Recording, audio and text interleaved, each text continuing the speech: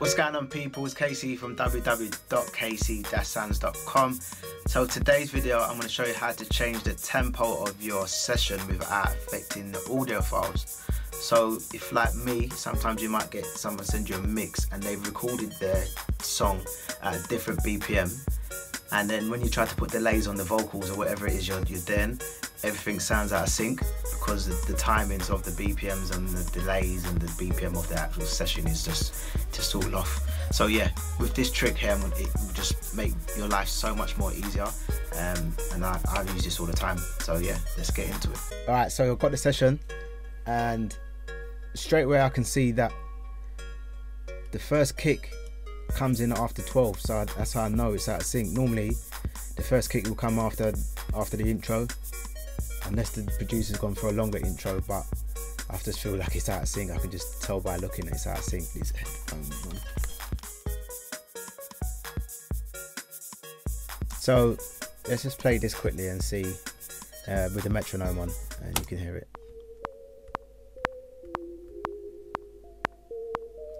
So straight away you can tell it should be 2 2 2 3 4. So that's off. If you throw the BPM counter on there and get to a part where it's got the kicks and stuff.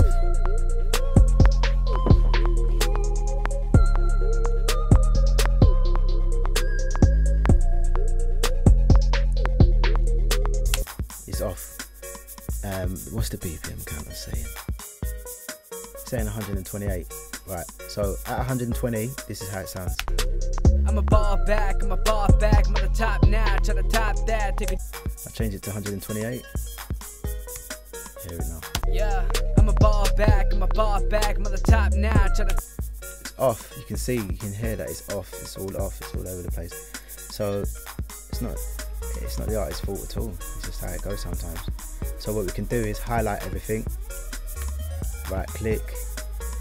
Lock SMPTE position. I forget what SMPTE stands for. If you go and Google, you can just put SMPTE in and it will give you your answer. I'll change the tempo now to 128. And if you noticed, everything is still locked in place. You can hear it. It's all in place. Yeah, I'm a bar back, I'm on the top now, to the top that. Take a jump shot from the far back and just. Go back to 120. I'm a bar back, everything's right because it's locked.